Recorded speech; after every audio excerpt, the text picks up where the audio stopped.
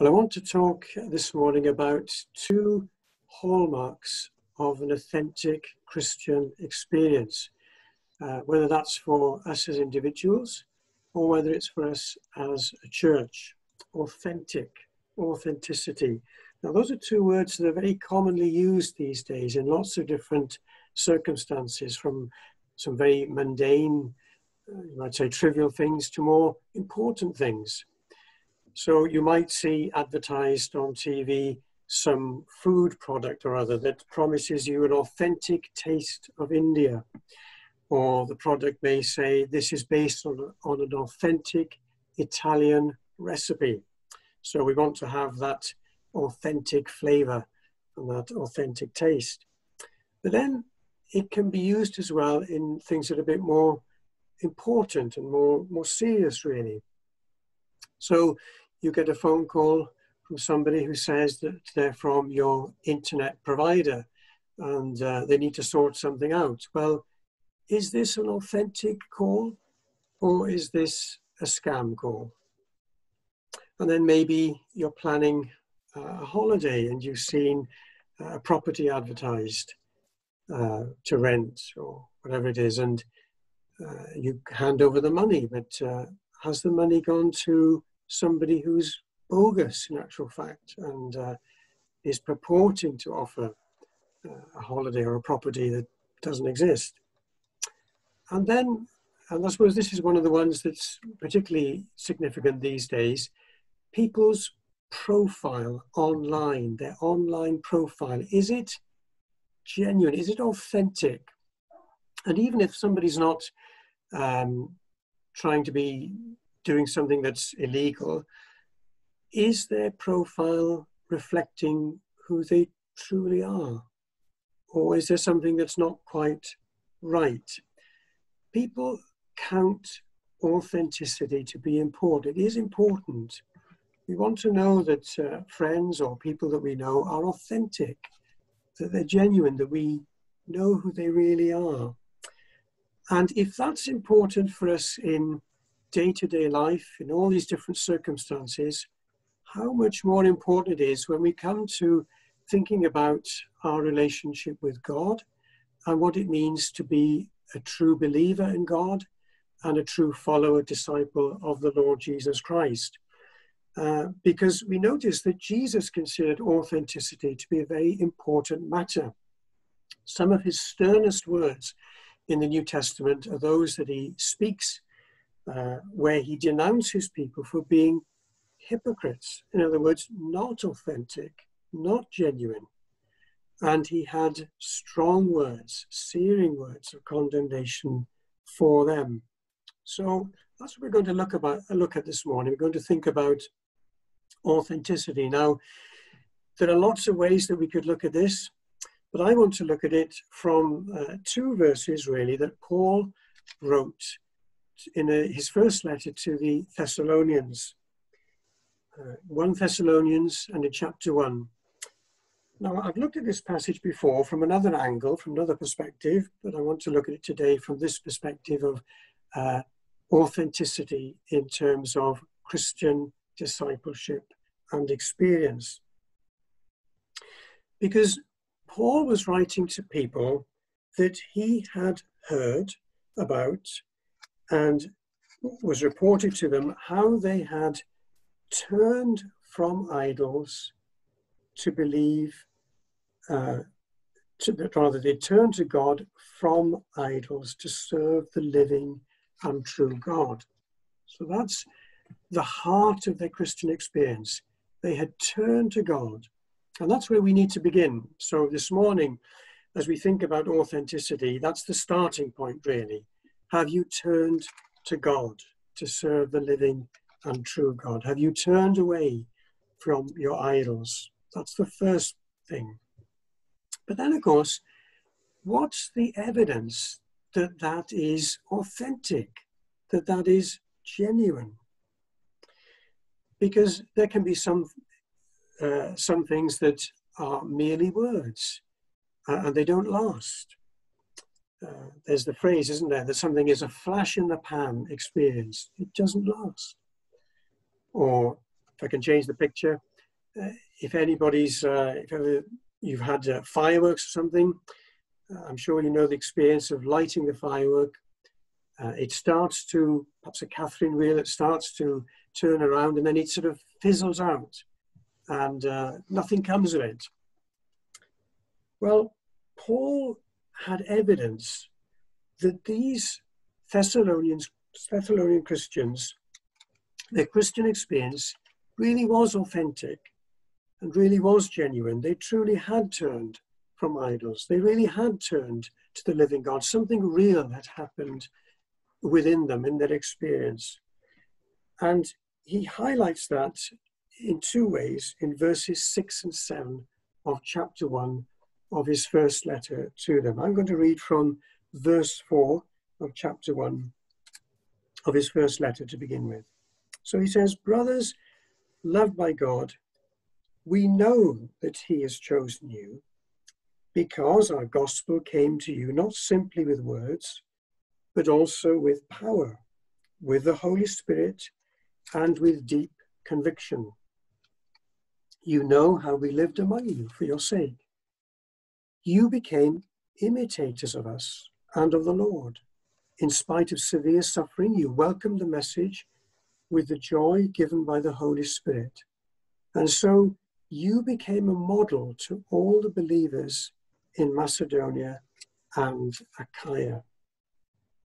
And verses 6 and 7 have two things there that I want to highlight by way of expressing authenticity. They became imitators of us and of the Lord. That's the first thing. Verse 6. And then verse 7, secondly, you became a model to all the believers. And notice how Paul speaks about those two things as being part of the proof for him that the gospel had come to them in power. It had been transforming. Their turning to God was real and genuine. And these are the two things that he highlights then. You became imitators and you became a model. So that's what I want us to look at this morning, those two things, being imitators and being a model. He says, you became imitators of us and of the Lord. Now, the word that Paul uses here about imitating has given an English word, mimic, to mimic. Now, when we think of the word mimic, we probably think of something comical, where people are poking fun at somebody, and they try to imitate them, they try to mimic them. And just on the BBC news, or on the BBC website just this last week, I noticed that there was an item there saying that the spitting image had created this new puppet image of Boris Johnson. Some years ago, there was a program on the TV that poked fun at politicians and people in the public eye, and they had these somewhat grotesque sort of images of them. And apparently now they've created one for Boris Johnson. So we tend to think of mimicking and imitation in that kind of comical way, poking fun. But it meant something much more serious than that for Paul. He said, you became imitators of us and of the Lord. And in saying that, Paul was just echoing truths that Jesus himself had said. Now, that's why I read the passage from Luke 9 earlier on, where Jesus was saying that part of being a Christian means following Jesus. It means denying oneself, so putting oneself in the background, and rather taking the path of Jesus and being his follower and his disciple. And in those days, that meant being like the teacher, accepting the teachings of the teacher, following the pattern of the teacher. So Paul is just echoing that. And interestingly, he says, doesn't he, in verse 6, you became imitators of us and of the Lord, and of the Lord. So there was something real in their experience in this regard. And perhaps I could just pause here at this point to say that there is a sense then in which we need to be aware of this as believers, as we're in fellowship with one another, that there's a sense in which people may be observing us, new believers perhaps, new to the faith, and what they see in us and what they hear from us will become for them potentially things that they will follow. So there's a great responsibility. Can I speak to those who are parents? Your children, sometimes unconsciously and also consciously, may imitate you, imitate your patterns of behaviour, the way you speak, the way you behave, the things that are important to you. Imitation is something that happens in all sorts of walks of life. And Paul is saying, for the Christian, there is an imitation that takes place. Well, how does this imitation work? In which ways? Well, it works in terms of belief. Works in terms of belief. Notice what Paul says in this verse, in the same verse 6. In spite of severe suffering, you welcomed the message with the joy given by the Holy Spirit. So part of their imitation of the apostles, of Paul, and of the Lord was in accepting and adopting and embracing their teaching, their instruction. And when we turn to the book of Acts, we discover something of what that teaching was. It was about the need for the Messiah to suffer and to die, and that Jesus was that Messiah, and that there was a need for repentance for our sins. And they had embraced that. That was part of their imitation of us and of the Lord, because the apostles were only teaching, or I should say, they were teaching teachings that were in accordance with the teachings of Christ himself. And later in chapter 2 of this same letter, Paul can say, you received the word of God, which you heard from us. You accepted it, not as the word of men, but as it actually is, the word of God. So Paul's word, the apostolic word, was the word of God. And these believers then had come as part of being Christians. The reality of their turning to God was that they embraced and imitated that teaching. It became theirs as well. So there is this imitation in terms of belief. That's one thing. But then there's another way in which we imitate as well in the Christian life, and that is in terms of behaviour. And in fact, when Paul wrote to the Corinthians, he was very blunt about this. And at one point, he says to them, be imitators of me. Be imitators of me. And you might say, well, why on earth would he say that? Well, it was born out of concern. He was concerned for the Christians in Corinth, that they were being directed or being influenced by other people who didn't have their best concern at heart. And so he was saying to them, some of you become arrogant. And that was true of them because of these other influences. So Paul said, no, that isn't the way to go. You need to go a different way. You need to go the way of humility. You haven't arrived, as some people were trying to say to them. So imitate me as I follow Christ. Imitate me from the point of humility. was what he was saying, for their own good. And so it is that these Christians in Thessalonica, Paul knew, yes, these knew what it was to be imitators of believers in the best way possible. So look at what he says in chapter 2 and verse 14. You, brothers and sisters, became imitators of God's churches in Judea, which are in Christ Jesus. You suffered from your own countrymen the same things those churches suffered from the Jews. And when we read in the book of Acts, in chapter 17, of Paul and those with him going to Thessalonica, we read that the coming of the gospel there was accompanied by mistreatment, threats, persecution.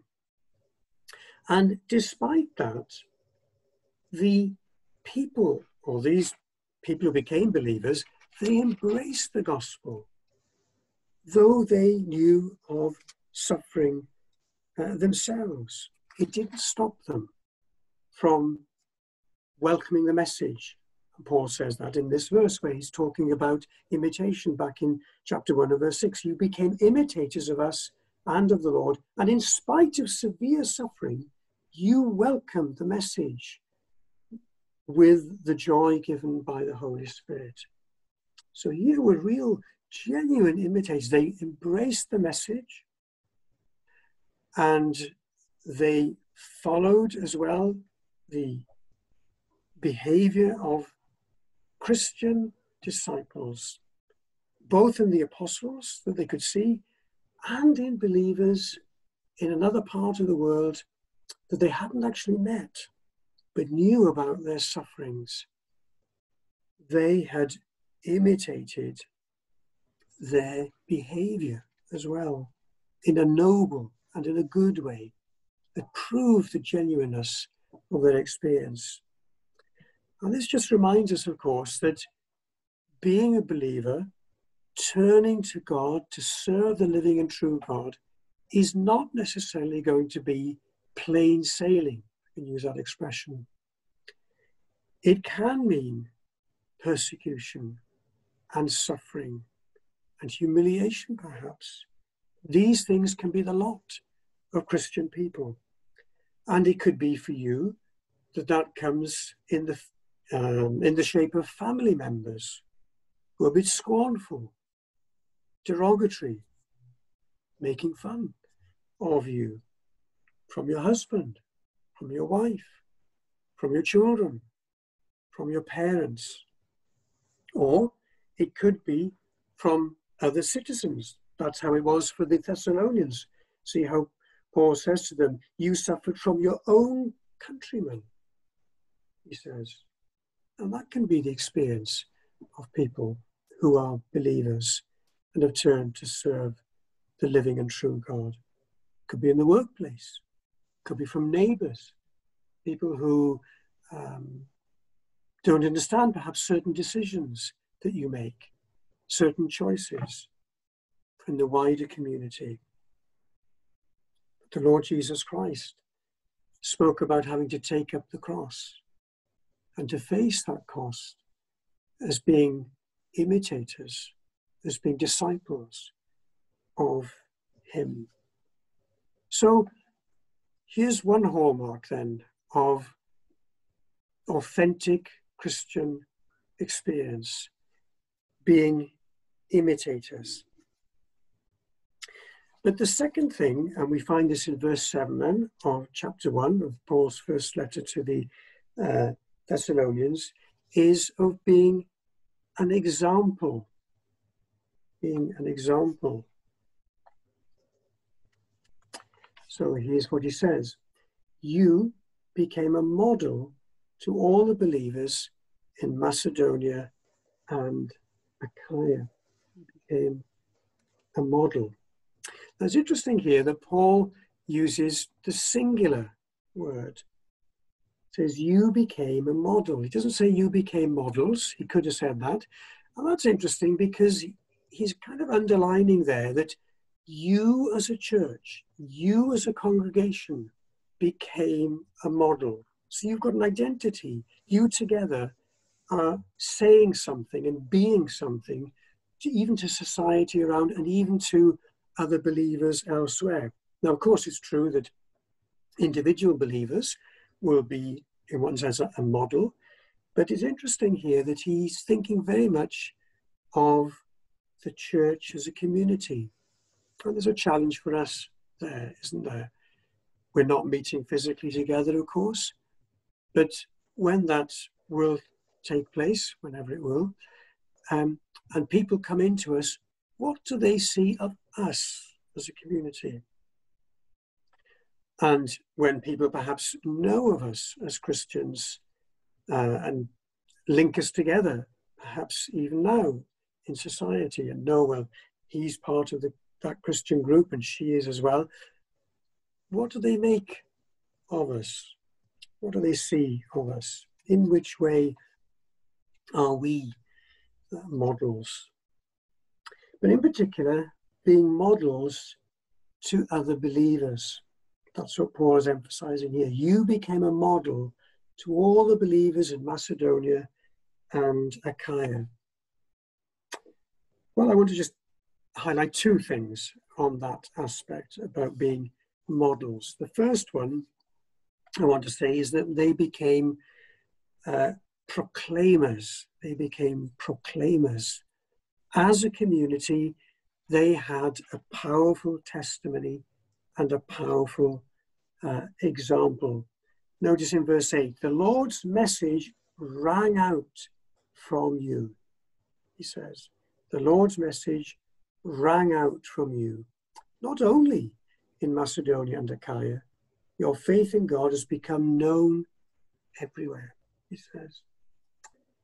Paul uses a word there that he doesn't use elsewhere, a word meaning to echo. It echoed. I'm sure we've all experienced children going into some sort of cave or other where there is an echo and making sounds to hear the sound of the echo. When I was a student in North Wales, going on preaching engagements along the A55, before the days when it's basically a dual carriageway now, there's a kind of a tunnel around Penmaen Mawr, and the tradition was that you'd sound your horn as you went through this, so you knew who all the locals were because they would sound their horn going through this, and you'd hear these horns echoing around this tunnel. I don't think they do it now with the new tunnel that's there. But Paul is saying this message of the Lord echoed around everywhere. And it echoed around in part because the lives of these believers, they were seen, they were heard in their different ways. But of course, they also spoke as well. It rang out in various places. They were a model to believers in Macedonia and Achaia because they were proclaimers in their life, in their words.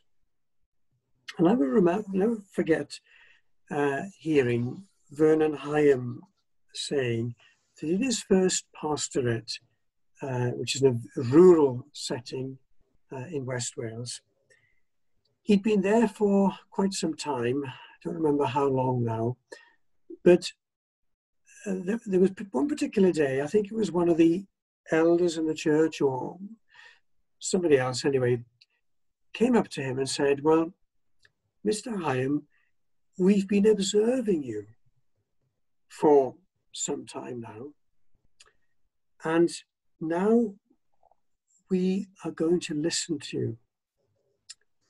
In other words, they had been watching his life and his behaviour, if you like, being a model. And because of the authenticity of that, they knew that the words that he would then say carried with it the force of an authentic and a genuine Christian experience.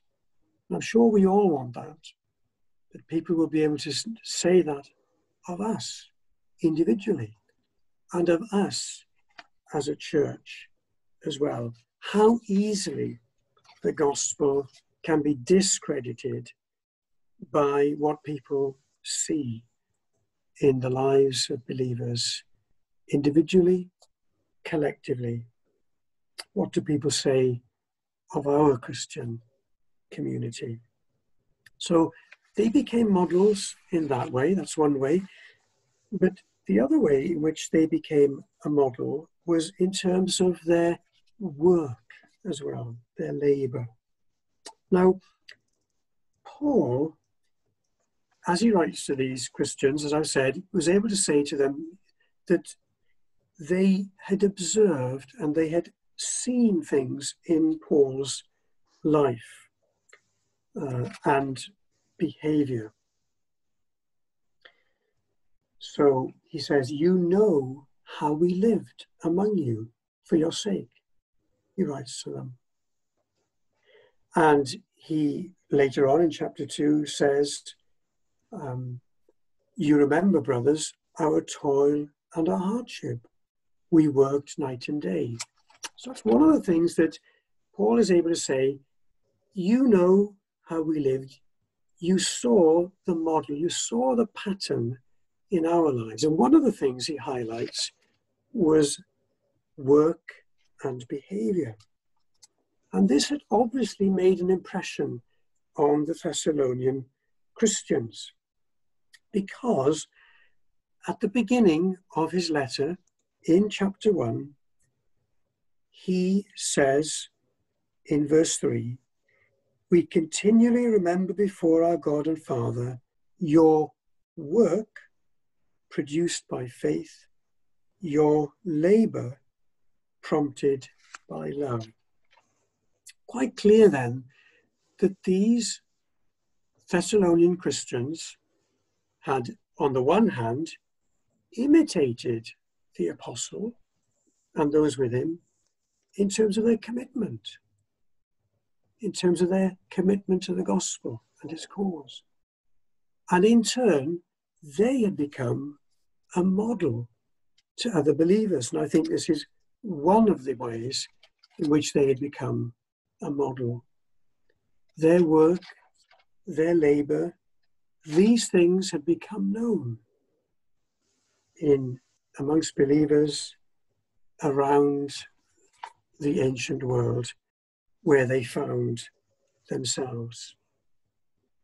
So imitation and being an example, really they're like two sides of the same coin. They're very closely linked. They're intertwined together. But the main thing I want to emphasize as I close is that these are marks of authenticity, what it means to be a genuine Christian. Now, sometimes in society, people, there's a saying, isn't there? Imitation is the sincerest form of flattery. But we're not really in the business of flattery here. We're not trying to flatter one another. In fact, Paul talks about flattery in chapter 2. He says that we weren't in that sort of business, he said, of flattering. And this matter of being imitators, being a model, is not trying to flatter one another. Ultimately, we are doing this as an expression of honour to the one who is the only one who is worthy of being followed, the only one who is worthy of us modelling to others. We are here to model Christ to society around us. We are here to model Christ even to one another, as Paul sought to do to these believers. For the Bible writers, there was really only one person who was worthy of being imitated and being a model. And he is the Lord Jesus. We said, pick up your cross and follow me. And when we do that, we will be a blessing to others. We'll be a blessing to one another within the fellowship. And we'll be a blessing to people in society at large, as Christ himself was that blessing. May God help us to do that. Amen.